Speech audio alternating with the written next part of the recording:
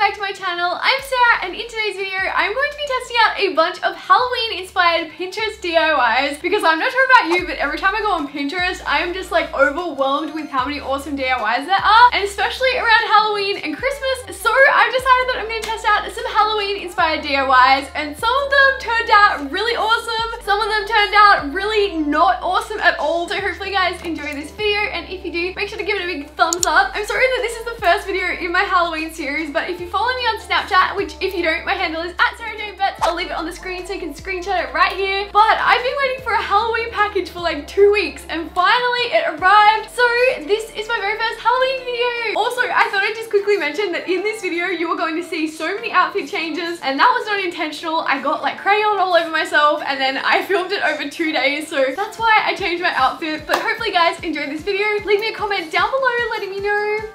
Let me know if you're going to dress up for Halloween. Do you dress up for Halloween or not? And if you are dressing up for Halloween, what are you gonna go as? But hopefully you guys do enjoy this video. If you do, make sure to give it a big thumbs up and subscribe to my channel, and let's get into it. Okay, so for this DIY, you're just going to need a pumpkin. Let me get mine.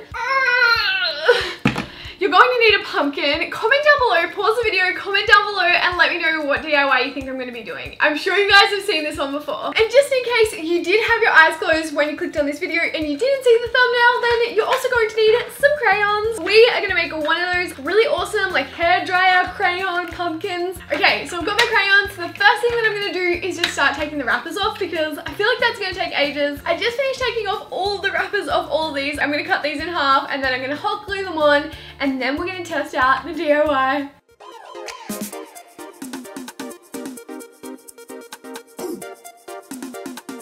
Now time for what I've been waiting for, which is blow drying it. And I also want to point out that normally when people do this, they do it on a white pumpkin, or like they paint their pumpkin white, which I didn't do, so mine's definitely not going to look as good, but I'm still excited to do this, so let's do it.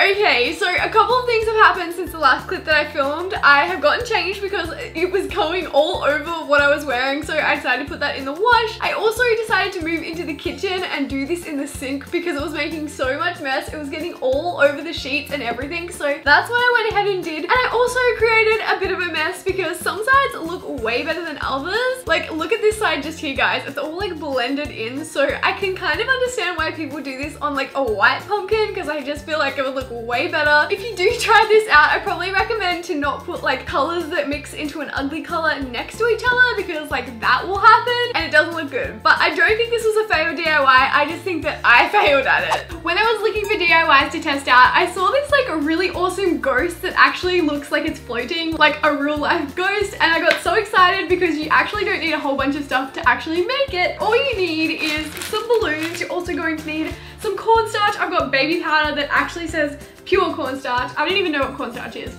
Cornstarch. And then lastly, you need a muslin cloth, 1 cup of cornstarch. This is just like not off to a good start, but 2 cups of water. So I've got myself a little water jug over here so I don't have to go to the kitchen. 2 cups of water. Okay, I need to go get myself a spoon. So even though I had a water jug in here, I did not have a spoon. So be right back. There is so much powder in the air. I feel like I'm suffocating. So Kane just informed me that I have this stuff in my eyebrow, so I'm gonna go put this in the microwave, fix my eyebrow, and I'll be right back. So I guess it's meant to look like this. This is what the picture looks like. But in the meantime, I'm gonna set up my station for actually making this. So I'm just gonna use this like cylinder vasey kind of thing, and I'm gonna blow up a balloon and put it on top. Oh, balloons taste so bad. Okay. I think that's better. There's so much of this stuff. I was like trying to take it out of the packet, and I was like, why is there so much? This is so gross. Ugh, it's like so sticky, like the hardest glue ever. It's so wet and cold. Okay, so I'm pretty happy with how this looks. I'm gonna leave it to dry, but before that, I'm just gonna put on one more layer, but I'll come back and show you guys how it looks tomorrow. We'll put some eyes on it if it worked, and we'll see how it goes. Finally, the ghost has finished drying, and it took so long for all the fabric that puddled up at the bottom to finish drying, but finally it's done. So what I'm gonna do is take this little pin here, and I'm gonna pop the balloon, and I've been waiting to do this for so long, so let's do it. Oh. Are you listening to this it pop. It's just like letting the air out slowly, which is such a bummer. Well, that was very anticlimactic. Sorry about that. I was expecting this big pop explosion, but nothing. Guys, I don't know what to do. I can't get it off. It's like fully stuck. Like when I try and put my hand down the side of it, it's like, nope, you're not coming in, Sarah. I've been so excited about this DIY. Oh my gosh, hope may not be lost, guys. Kane's gonna go get a metal ruler and I'm gonna try and like kind of like saw it out of here. I still don't think it's gonna work without actually breaking it, but we have hope still. But I think I might be able to get it off. Oh, that was so cool. I can't believe I got that off. There was no way I thought I was gonna get this off. But how cool does this look, guys? I have a ghost, guys. I'm so excited. I honestly just thought that that wasn't gonna work at all. So if you guys do decide to do this DIY, then what I'm doing right now is cutting out some like little felt ovals that I'm gonna put on as eyes. I am so impressed with how this DIY turned out, guys. Like I definitely didn't think it was gonna work when I couldn't get it out of the jar. But oh my gosh, this is so cool. And if I do this again, I'm probably gonna make like 3 but different sizes. So then I've got like a family. I don't know. I just think this is so cute. And I really didn't expect it to work, and it did. Okay guys, so I thought it would be a super fun idea to actually test out a Halloween recipe. So I have decided to make some slice and bake cookies that have like a little pumpkin design on the inside. This could go so wrong. If you haven't seen slice and bake cookies, then they're basically like a roll of cookie dough that you cut open and then you have this awesome design on the inside. So I'm just gonna start off with showing you guys my already prepped cookie dough. I feel like I'm on one of those cooking shows where they just like whip out all the stuff that's already done and you're like, if only cooking was actually that easy. Well, it wasn't. I made this like 2 seconds ago.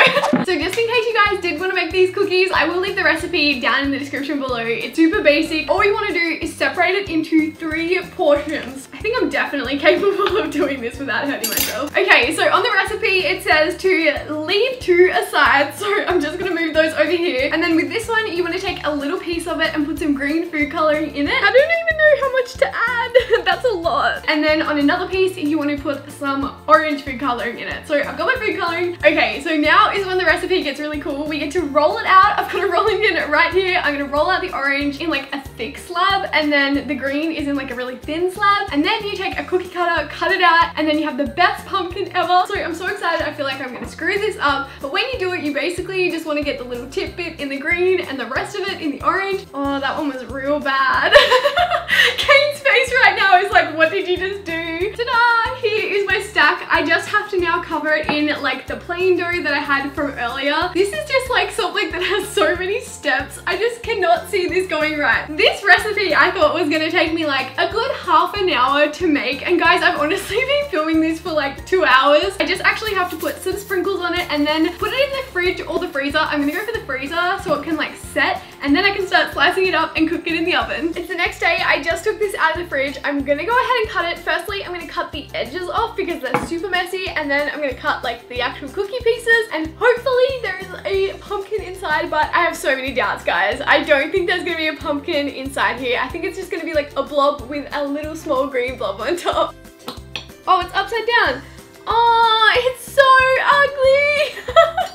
I don't know, I guess it kind of worked. Maybe I'm just super unskilled at making cookies. I feel like it's not gonna work. I mean, clearly that's a good indication that it's not gonna work. Oh, I'm so sad. I honestly thought that maybe in the center I didn't ruin them, but I cut all of them out. None of them look like pumpkins, but I'm still gonna cook them. Hopefully they taste good. If not, then this was a massive fail, but I'm gonna go put these in the oven. Okay, here are my cookies freshly out of the oven. They smell so good. They look so bad. I've got one that actually kind of looks like it could be a pumpkin if you like looked at it with one of your eyes closed and tilted your head. I think it's this one.